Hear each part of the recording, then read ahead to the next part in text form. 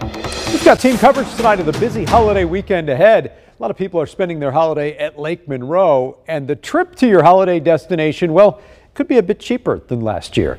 Let's start out on the lake where it's going to be hot and humid. At least it has been these last few days. Yeah. Is that going to continue this weekend? We'll have that check with Brian in just a bit. In the meantime, Fox 59's Michael Van Scoik is explaining what you need to know to celebrate the unofficial end of summer safely.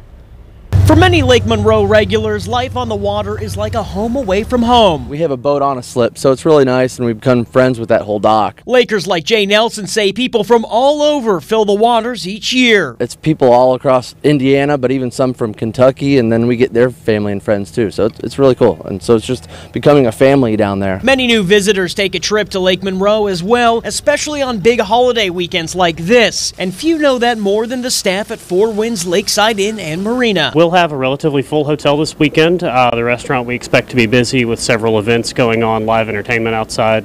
You know, it's just a great getaway. That ain't my shadow.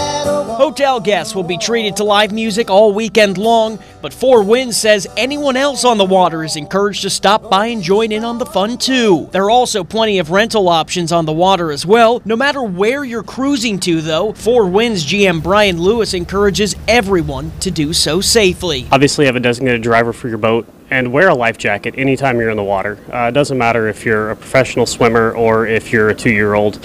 You know, always have a life jacket on. As visitors say they look forward to celebrating the fruits of their labor this weekend, they also look forward to one final summer hurrah. It's a great 3-day weekend and just kind of become a big tradition down here to amp it up and that kind of send-off. Some people start, you know, dialing their boats back a little bit, so you start to see less and less people after here. So it's pretty awesome though. In Monroe County, Michael Van Scoik, have a happy Labor Day weekend.